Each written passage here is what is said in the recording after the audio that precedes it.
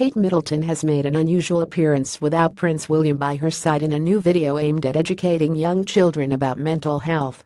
The Duchess of Cambridge has been noticeably absent from the media of late, since announcing her third pregnancy earlier this month.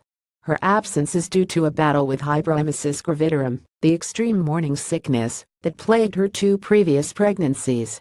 But Middleton, who is famously publicity, has made a brief reappearance in the video, which was recorded in January, long before she dropped the baby bombshell.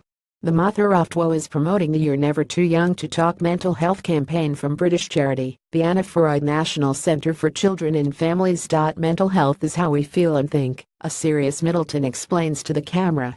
Things that can't really be seen, but that affect us every day, and talking about them can feel difficult. Middleton introduces a short animation that tells people what to say and who to talk to when we have feelings too big to manage on our own, and how to listen and help if one of our friends is finding things difficult. I do hope you like the film, the 35-year-old concludes. See Kate Middleton's mental health message for kids. The video is unexpected given Middleton typically avoids doing interviews, speeches and official engagements without her husband by her side. Her prior work promoting mental health awareness for the royal family's Heads Together campaign has seen her step up her public appearances, but with the support of Princes Harry and William.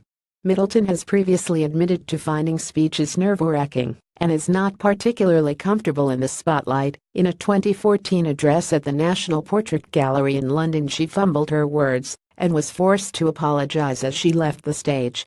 Earlier this year, while opening a school in England, Middleton told a nervous student, "I'm shy as well, so don't worry." The Duchess has only appeared in a handful of television and radio interviews since becoming engaged to Prince William in 2010. "I think she's absolutely terrified of not doing it right," Ingrid Seward, editor of Majesty magazine, told the Mirror last year. "I think she feels a great responsibility on her slender shoulders to do the right thing and be seen to be doing the right thing." In March this year, Middleton admitted motherhood often left her with a lack of confidence and feelings of ignorance.